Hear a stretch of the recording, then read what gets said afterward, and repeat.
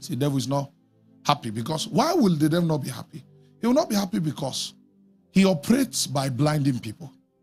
He wants you to think that he's the one responsible for your loss so that you keep binding him in prayer and keep falling for him when he comes to tempt you. He wants you to look for something to blame, so that you will not know that you are the problem. Someone went to fast, a brother in the Lord, some years back. He had a problem with fornication. And he loved the Lord so much. So he said, okay, I'm going to take a fast. And he fasted for 7 days, crying unto the Lord, take away lust from me. Because you've been taught that the way to overcome lust is to pray and then magically lust will disappear. No scripture teaches that. Are we together? So, after the end of the fast on the 7th day, one of his friends, who is a sister in the Lord, brought food for him. So, okay, let me bring food for you to break your fast. And after he was done eating, after the body regained its strength, fellowship continued. He ended up sleeping with the sister, having a great time of fellowship. And then when he was done, he began to weep.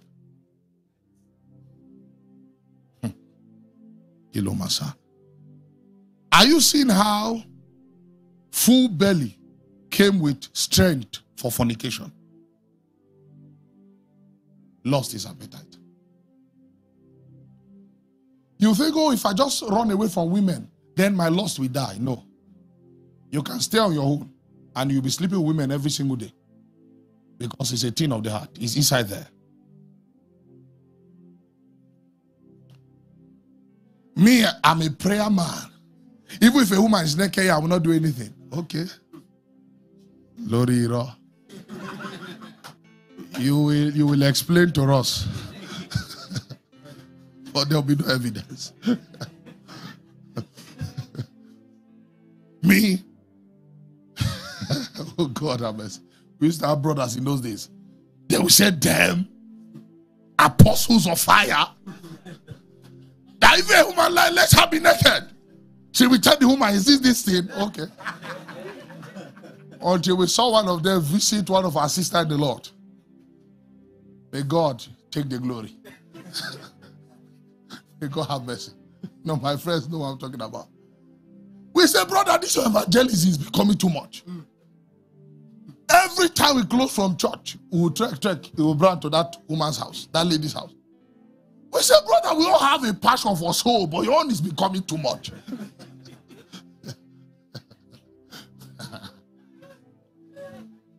You didn't hear until after 1 month. We now heard bro coming to say, bro, put me in prayers.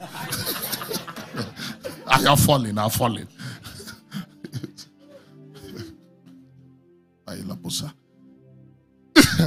The Bible tells you to flee because even the Bible doesn't trust you. Yes. We don't know whether the fact that you've prayed like this, we don't know whether you've overcome it. So just run. Let's not even find out. All together. I saw a video I shared to a group with my brethren where we are in our WhatsApp group and we're laughing of someone who is fasting. Now that's the typical example of what lust can do to him, an appetite, strong appetite.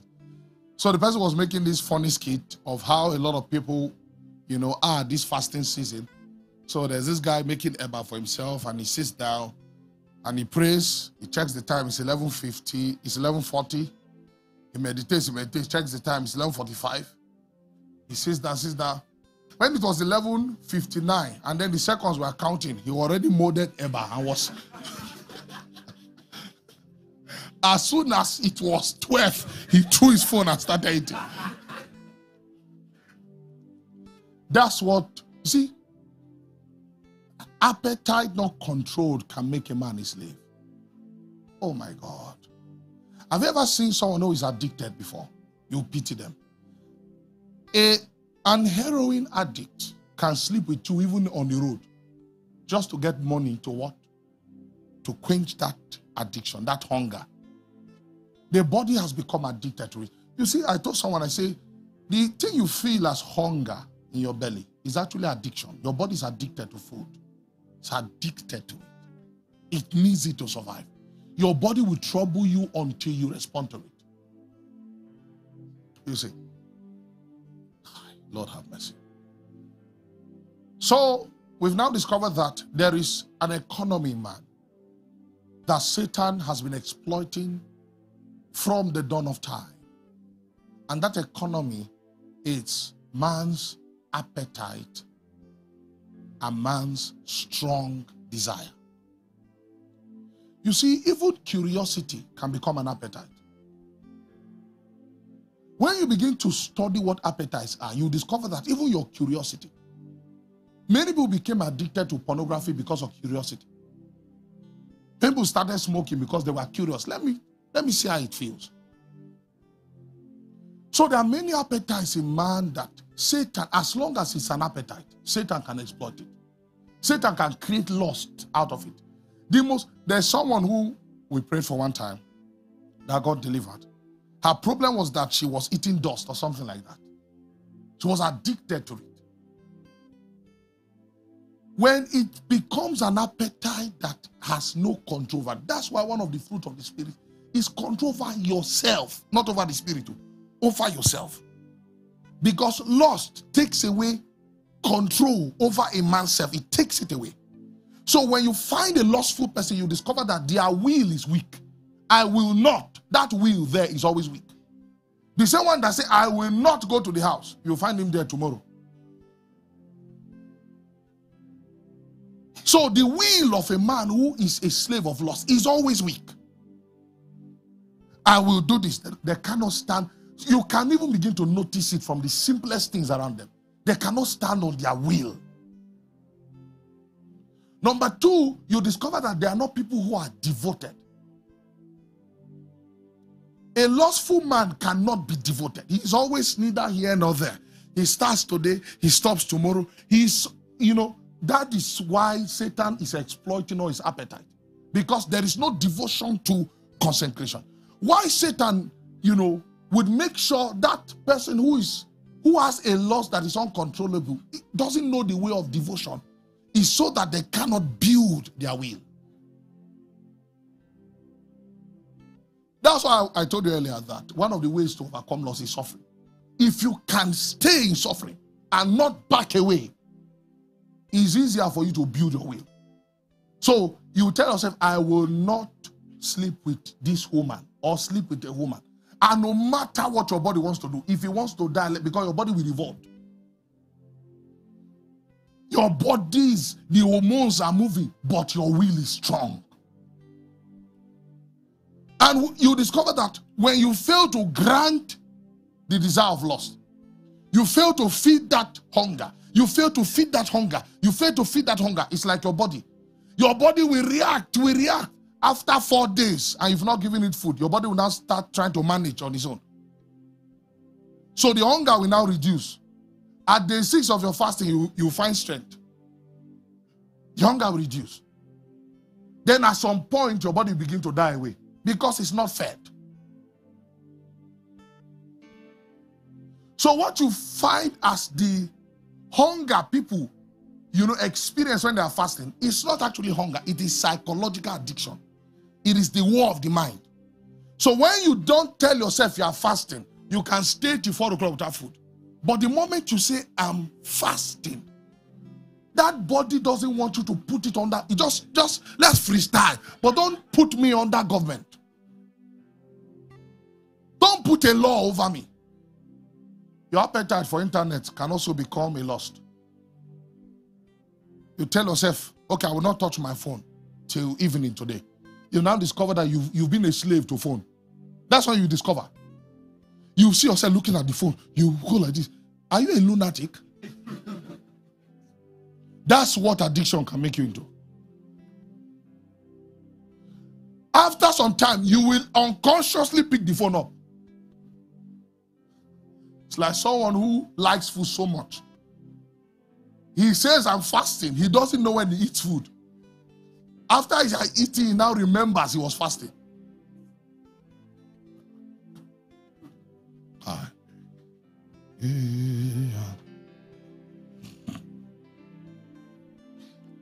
So it's actually a strong appetite that rules.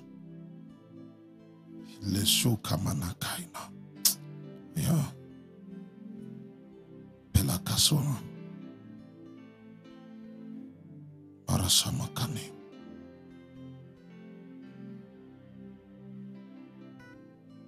All together. So facts about lust that you should know. Number one, lust is an appetite. Number two, lust thrives on lawlessness. Lust is an appetite, a very strong appetite. Number two, this appetite thrives on lawlessness. Number three, this appetite grows as you feed it. So you have to be committed to feeding it daily for it to grow. Whatever you feed becomes strong, and whatever becomes strong inside you, since it is inside you, already has a percentage of your person. It's inside you. These things we're talking about is not outside. Anger is inside a man. But if that anger is constantly fed, that anger now has a personality in that person. So before you know, you can now say this person is an angry person. You now give the anger a personality because that anger has a large part of his life. This person is a liar. The lie that started as just choosing the right option. Meanwhile, lie thrives on running away from responsibility. If you are a person who can stand by what they do, you will not fall victim to lies. Whether good or bad, you can stand by what you do. But if you are someone who likes deferring responsibility, you like running away from responsibility, you will find yourself lying. You will begin to live in lies. Have you not seen people who lie about even the thing that there's no repercussion? They just lie about everything. It's an insecure operation that tries to escape any form of responsibility or accountability.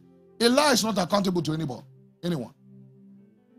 Whenever you try to call a liar to book, they will look for everything to make sure that they become addicted to that feeling of escaping danger through lies. You see. So as it is fed, it becomes stronger. Look at our lives now. What have you fed constantly? You think you are free from drinking. Tell yourself you won't drink. Then that's when you will know that there's another personality that has a very large share over your being. Meanwhile, like I told you, I say one of the core things Yeshua came to bring is freedom. This thing called freedom. Because the average man is not free. Freedom.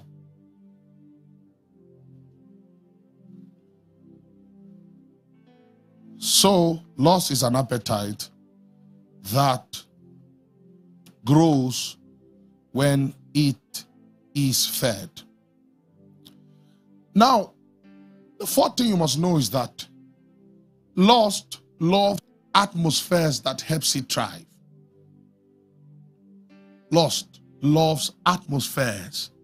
If someone is a fornicator, naturally that person can easily create an atmosphere for his lust. If someone is a liar, naturally that person can create an atmosphere for his lust. If someone is contentious, naturally they can create an atmosphere for their lust. Before you know they began a quarrel, you'll be wondering how this thing got to this point. It's inside the person. So when you begin to observe people and you look at the atmosphere they easily create, you can tell what's operational within them. I tell you the truth, if you become master of this thing I'm telling you, you can spot Satan, even in your friends. Yes. You can find Satan, even in your own best friends. You will find something and say, this one is Satan inside you that is doing this. They will be offended because they are foolish. They don't know what is happening. Because a fool will hate knowledge. So love loves atmosphere. Lust loves atmospheres. Number 5, lust loves secrecy. I'll tell you why lust loves secrecy. You see, lust wants to be wholly unto you. Lust loves to be a possession. A holy thing is a thing that is not trespassed. A holy thing is a thing that is separated unto only one person. Lust wants you to worship it. Lust wants you to separate yourself only for it. So lust loves, thrives in secrecy. Most of these coordinated billionaires you love, celebrities, if you see what they do in secret, the Bible says these things are unspeakable. Shouldn't be even spoken. Then lastly, lust loves camouflage. There are some people that provides the perfect alibi, the perfect excuses for their lust. They always provide reasons why, this thing is our family problem. They just look for any camouflage.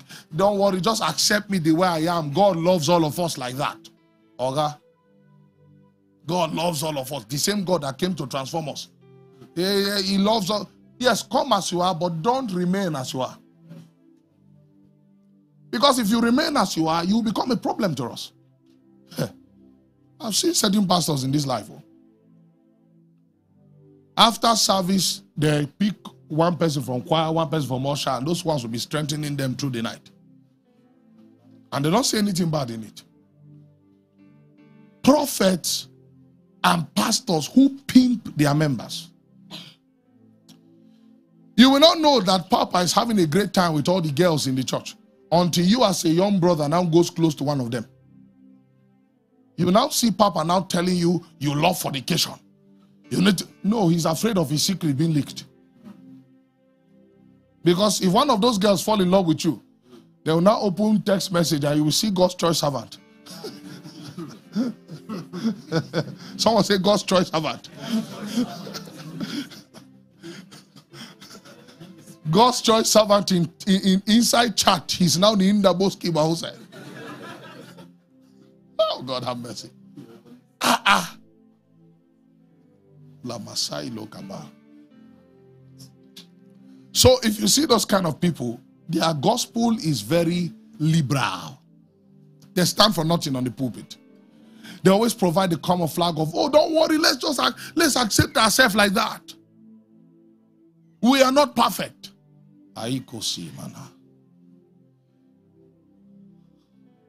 We can be perfect. How do you become perfect? When you have control over your soul, your spirit, and your body. That's the control that the Lord gives a man. You are accountable. You've advanced. You can say yes, and it's yes. You can say no, and it is no. And so, maybe on Sunday, God willing, I'll tell you about the power of the Most High.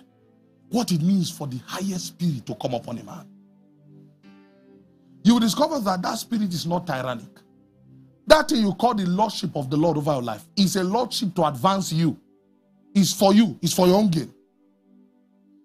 His commandments, his leadings are for your benefit. It's for your benefit.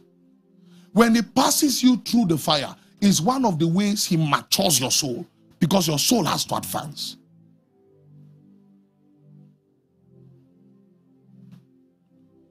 Whenever you are in an earthly relationship and there's too much emotion, there will be a problem very soon.